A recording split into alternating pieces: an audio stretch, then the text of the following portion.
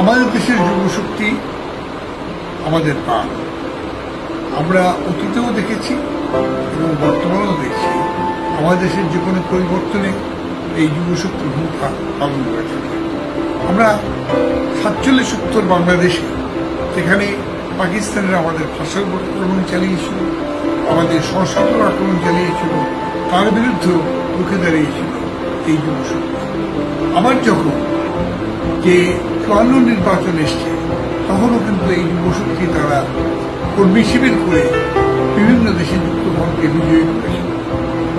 আবার আমরা দেখি 60-এর দশকে এসে প্রথম সামরিক শাসনের বিরুদ্ধে দাঁড়িয়ে গেছে এই যুবশক্তি এবং 65-এর শিক্ষা আন্দোলন, পরবর্তীকালে 66-এর স্বায়ত্তশাসন আন্দোলন এবং 69-এর গণ-অভ্যুত্থান, এর প্রতিটির মধ্য দিয়ে আমাদের যুবকরা আমাদের দেশকে এগিয়ে নিয়েছে, যার পরিণতি আমরা দেখেছি 71-এর মুক্তিযুদ্ধে আমাদের লক্ষ তরুণে তাদের অংশগ্রহণ এবং অনেকে আত্মদান।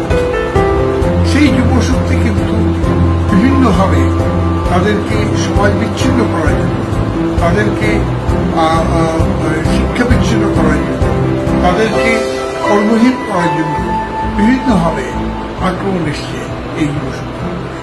সুতরাং এই যুবশক্তিকে তাদের নিজের প্রয়োজনে কেমন নয়, সমাজ পরিবর্তনের প্রয়োজনে আজকে ঐক্যবদ্ধ হতে হবে। আমাদের সামনে এখন অনেক একটা উজ্জ্বলতর ভবিষ্যৎ। আমরা এখন আইসিটি অর্থাৎ তথ্য প্রযুক্তির যুগে প্রবেশ করেছি। আপনারা জানেন যে আমাদের প্রধানমন্ত্রী শেখ হাসিনা যখন ডিজিটাল বাংলাদেশের কথা বলেছিলেন 2008 সালে, তখন অনেকেই এটা বুঝতে পারেনি এবং অনেকে নিয়ে ঠাট্টা মশকরা করেছে। কিন্তু এখন এটা বাস্তব যে বাংলাদেশ ডিজিটাল যুগে প্রবেশ করেছে। আমরা এখন কেবল ডিজিটাল যুগে নয়, আমরা এখন নিজেদের স্যাটেলাইটের মাধ্যমে মহাকাশে। সুতরাং আমাদের যে যুব সমাজ তারা আজকে পৃথিবীটা হাতের মধ্যে তারা নিয়ে চলতে পারে। সেই পৃথিবীকে আজকে এগিয়ে নিয়ে যেতে পারে আমাদেরকে অবশ্যই আমাদের শক্তিকে কানুনকে তাদেরকে আজকে আরো সংগঠিত ঐক্যবদ্ধ হয়ে তাদের সেই শক্তিকে জাগ্রত করতে হবে, যার মধ্য দিয়ে কি উন্নয়নের ধারা সূচিত হয়েছে বাংলাদেশে। বিশেষ করে আমি বলবো যে 2008 সাল থেকে শুরু করে বর্তমান সরকারের প্রধানমন্ত্রী জননেত্রী শেখ হাসিনার নেতৃত্বে যে অসাম্প্রদায়িক গণতান্ত্রিক এবং উন্নয়নের ধারা যেটা রয়েছে তাকে অব্যাহত রাখতে হবে। বর্তমান বছরটি হচ্ছে নির্বাচনের বছর। এই বছরে আমাদের যুবশক্তি নির্ধারণ করবে বাংলাদেশ কোথায় যাবে। বাংলাদেশ কি সামনের দিকে এগোবে?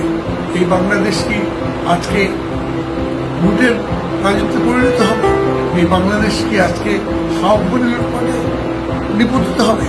তাই এই বাংলাদেশ সেই স্বপ্ন আমাদের ভিতরে রয়েছে যে 2021 সালের সেই মধ্যমায়ের দেশে এবং 2041 সালের মতো দেশে, যেটা প্রধানমন্ত্রী প্রায়শই উচ্চারণ করেন, সেই যুগে আমরা প্রবেশ করব। যদি এটা করতে গেলে এগিয়ে আর, কারণ আমরা কেউ থাকবো না। আমরা এখন ইতিহাসের, আমরা এখন আমাদের জীবনের অস্তাচলের দিকে আমরা এগিয়ে যাচ্ছি। সুতরাং আজকে দায়িত্ব নিতে হবে এই নতুন প্রজন্মকে। কেবলমাত্র তাদের কর্মসূচি দিয়ে নয়, কেবলমাত্র তাদের শিক্ষা দিয়ে নয়, দেশের দায়িত্ব এবং তাদের মেধায় গিয়ে নয়, দেশের দায়িত্ব গ্রহণ করার জন্য সাধারণ মানুষের দায়িত্ব তাকে আজকে গ্রহণ